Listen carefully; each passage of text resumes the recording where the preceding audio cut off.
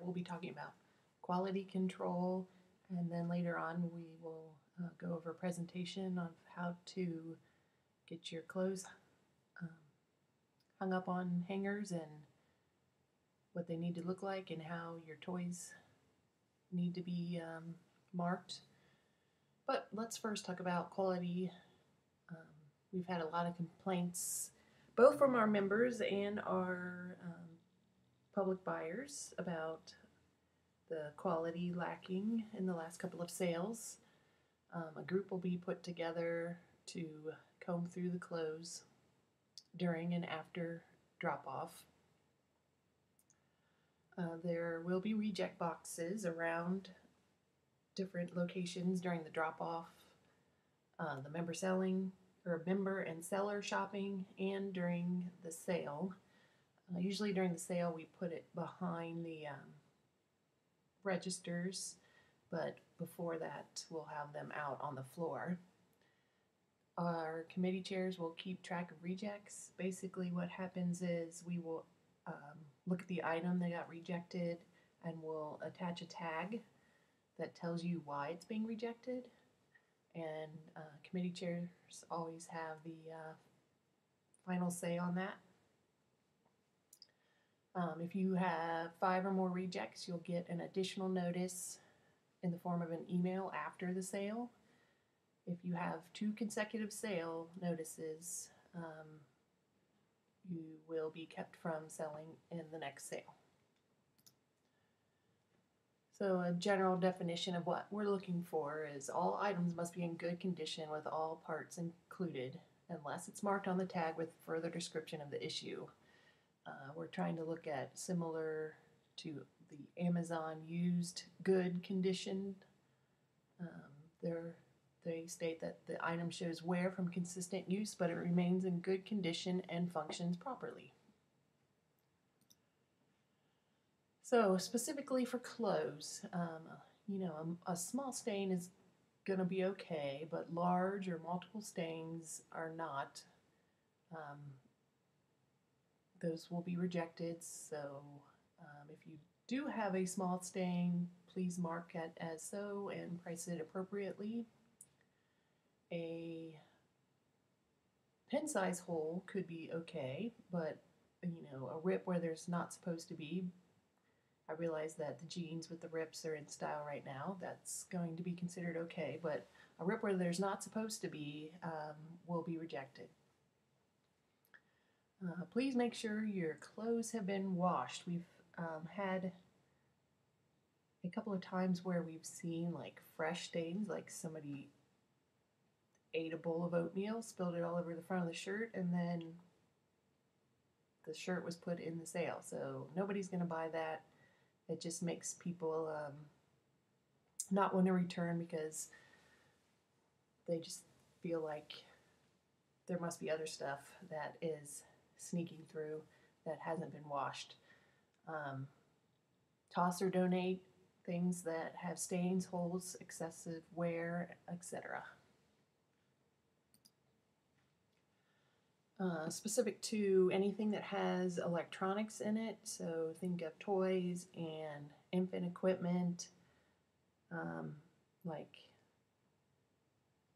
those exercisers that play music or swings. Try to provide working batteries so the item can be tested, especially for higher priced toys and equipment. Make sure you test things before selling if they have electronics to make sure that they work. If your electronics no longer work but the item is still usable, say for example a swing, maybe it plays music, the music doesn't play anymore but the swing itself is still functional, I would mark that on the tag and price it lower. If the electronics aren't working and it greatly affects the use of the item, don't sell it. Related to toys, make sure your toys, games, puzzles, etc. have all the pieces and parts. If they don't have all the pieces and parts, if it doesn't affect the play of the game or it's a bag of miscellaneous pieces that you don't know whether they go together, you should probably mark it as such and price low. We do every once in a while have some complaints about toys missing parts. So if there are too many missing parts, just don't sell it. And other information, make sure your equipment has been sanitized and clean. This includes potties, bathroom equipment, diaper pails, sheets, etc. Every once in a while we'll get a complaint that a potty per se, let's say, was purchased, and when they got home they found that it was still dirty. Let's make sure that we get everything cleaned out. Nobody wants to have that experience. Outdoor items should be free of mud, excessive dirt, and water, because it's going to make a mess all over our floors, and we're responsible for making sure the gym floors are staying clean and aren't getting scratched up, so we want to be really careful of all that. I realize that space is limited on the tag description field in My Sale Manager. Your options are to write on the tag if it's something quick to explain minor quality issues, like a minor stain, but make sure you do not write over barcodes or the prices. You cannot change the prices by writing on the tag. The other option is you could just attach an additional paper to the item and explain what the issue is, and that would be the best. Next, we'll talk about presentation of your items.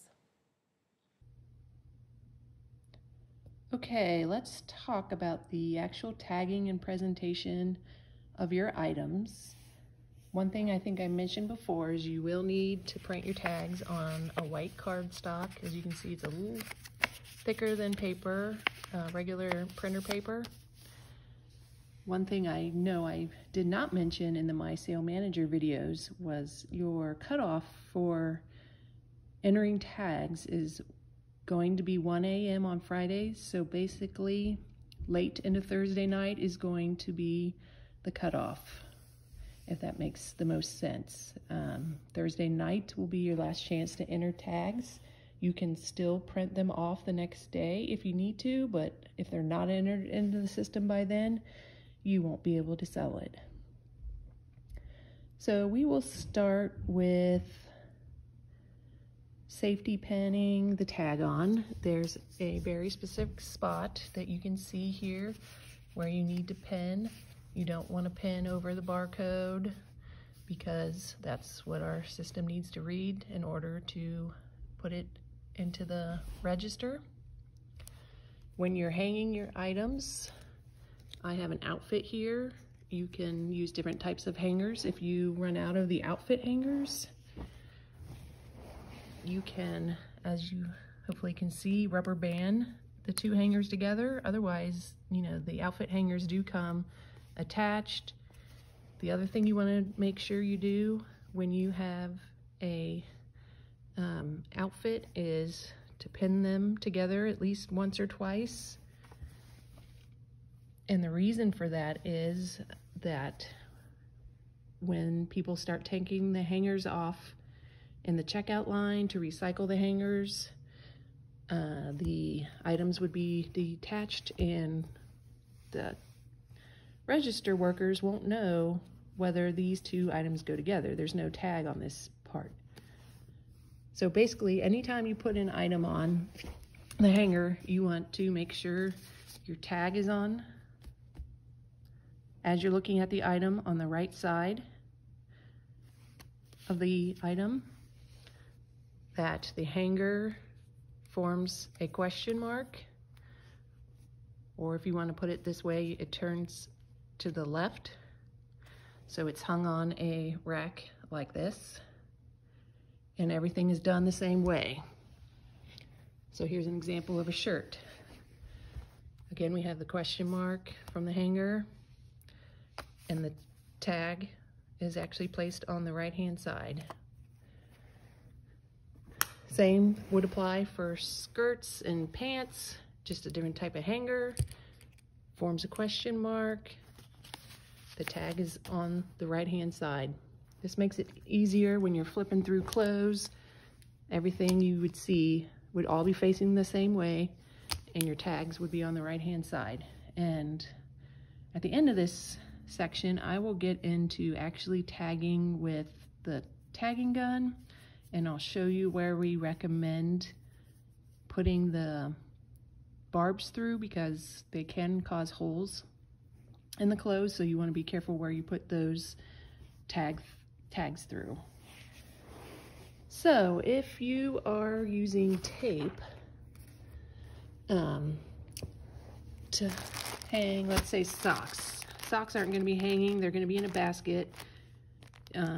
Your best bet is to probably put the socks in a bag, fold the bag over, and put tape here so that it's not easy to open. So you can see I put tape there. And also we're putting tape across the top so the tag is on, making sure not to put tape over the barcode. Same kind of idea with books. You're just putting tape on the top end and not over the barcode. If you want to price multiple books together, like I've done here, I've used rubber bands here to kind of keep the books together. You might have some other ideas. You could use tape, but these were kind of flexible and fragile, so I didn't want to put tape all over them. But I did tape the top, and you'll notice again the barcode's not covered. With shoes, this is where those tags come in handy, where you can just zip tie it together through the laces or through the backs. The other option is you could zip tie them here. If you ran out of tag or zip ties, you could use really big safety pins, and if it's fabric, you could put it through the fabric or through the lace to attach them together. The tag here I've attached as well with a safety pin, and again it's up here, not covering the barcode. So basically you want to find a way to keep your shoes together so they don't get lost. That's basically what you're trying to do here. Any way you can figure out how to do that, that's fine by us. Here I have a puzzle. Again, you probably want to kind of find a way to tape the either bag or box together so it doesn't open easily. And then you put the tape up here and your barcode's free. And a couple of toys. So toys that have multiple pieces, you're going to either want to bag separately and tape to the big piece, or if you can fit the whole thing in a bag, that's great. Again, you have the socks folded over and tape on this back side so it's not easy to open and take parts out. Obviously, if someone really wants to, they can do that. But hopefully we'll have people patrolling and making sure people aren't taking toys out. Again, taping the top part on towards the right hand. I try and keep it on the right hand even for toys, but that's not always possible. As you will see, for some of your bigger toys that don't really fit in a bag, I taped as best I could to any part that I could get it taped to. And then this has a remote control, so all the parts are wrapped in that clear shipping tape that we talked about multiple times so they don't fall apart. It shouldn't easily fall apart. Like I said, if it came with multiple pieces, you could use a smaller bag and tape it to the side or wrap it around so other pieces are all there. And if you have a toy like a stuffed animal, or it has some softer parts where you can actually use the safety pins, you could pin the tag on that way. So once you get everything tagged and hung, your best bet is to make sure it's all sorted into groups, you'll want to make sure you have some tubs. All tubs need to be labeled. So I have my seller number, and you can see I've reused this label. It's been infant, it's been puzzles and games and books. It's really helpful if you try and put what is going to be in the tub, so when we're setting it out, the person knows. And your lids should also have your seller number and description of what's in the box. That way, when we're putting items out, it can easily go to that section and start being unloaded. So clothes, you would just put all your clothes, your girls' clothes in one box bin, and your boys' clothes in another bin, your toys in a bin, and you might need multiple bins. You can use cardboard boxes, but we don't necessarily keep your cardboard boxes. And once drop-off is over, you'll want to take about half your bins home with you.